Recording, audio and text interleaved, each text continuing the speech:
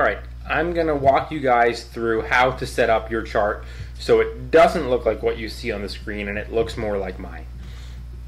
So first things first are the studies that I use. This is the regular chart. This is what you're going to see every time you open your Thinkorswim platform. It's going to show you a 1-minute chart, and it's going to have this little kind of chart style here. I'm fine with this. What I want to have are Bollinger Bands and the relative strength index. And I also want to have something called Bollinger Band crossovers. That indicates when a stock has broken out to the upside or downside, otherwise like a buy signal.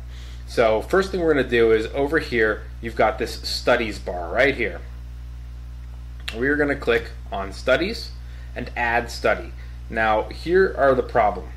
Here's the biggest problem. Look at all the studies that there are. Where are you possibly going to find the ones we're looking for? The list is endless. It's huge.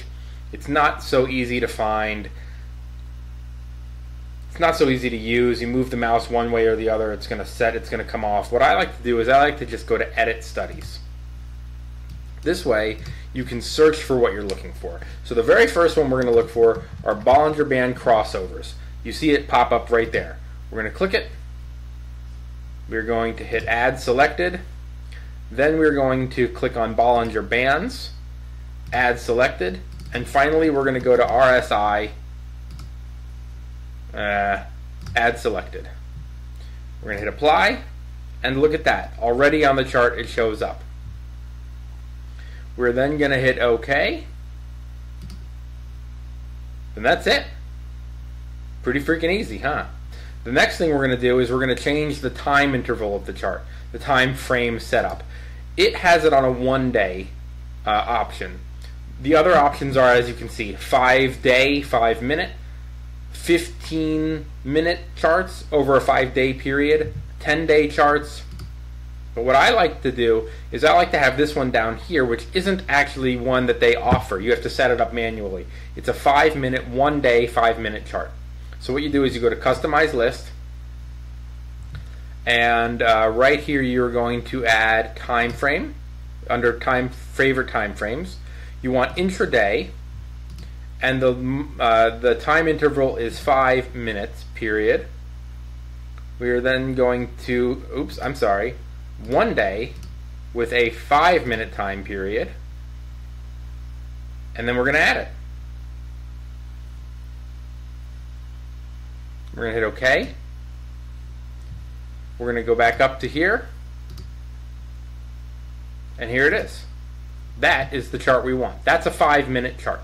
The reason I like 5-minute charts is because they give you a broader sense of what's going on in the market. A 1-minute chart, as I've said in a lot of other videos, 1-minute charts could simply just mean that one guy came in, bought a shit ton of stock, pushed the stock up higher, it broke out, but it wasn't a real breakout. There wasn't a real rally, there wasn't real momentum or volume. It was just one guy. What we want to see is a sustained period of movement, of growth. So we want the 5-minute one. That'll show us that the stock is really moving in a significant way. So there you have it. Pretty straightforward. The last thing I want to talk about is how to overlap the volume like you see here. When you click on the settings indicator, it's going to go right here, overlap volume. If you don't, volume is going to be down here. But I like it over the chart. I think it looks smoother. I think it takes up less room. And so there you have it. That is how you set up your charts. I've done a video on how to set up your charts on the Ameritrade website. This is the Thinkorswim website, or app, I mean. And I'll do another video so you can set up these same exact charts on your phone. If you haven't subscribed, by the way, please do so. Just like and subscribe. Hit the little bell notification as well so you get updates for when I do new videos. Thanks for watching, and have a nice day.